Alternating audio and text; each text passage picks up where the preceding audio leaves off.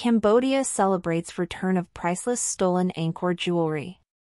Cambodian leader Hun Sen has unveiled a collection of stolen Angkor crown jewelry which was recently returned to the kingdom after decades in Britain, pleading for other long-lost treasures to be handed back.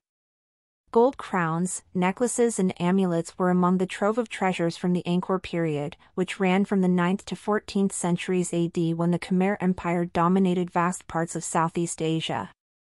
The Cambodian Culture Ministry characterized the items, expected to go on display at the National Museum, as priceless cultural heritage. I appeal to museums, institutions and Khmer artifact collectors to continue to return those items voluntarily to Cambodia, Hun Sen told the ceremony. The Culture Ministry last month discreetly received 77 pieces from the family of the late, disgraced British art dealer Douglas Latchford.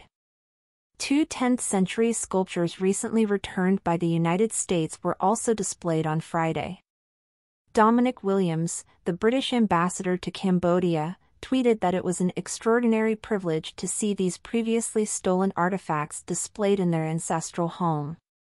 When he died in 2020, Mr. Latchford was awaiting trial in the United States for art trafficking, and the same year his family agreed to return the antiquities to Cambodia.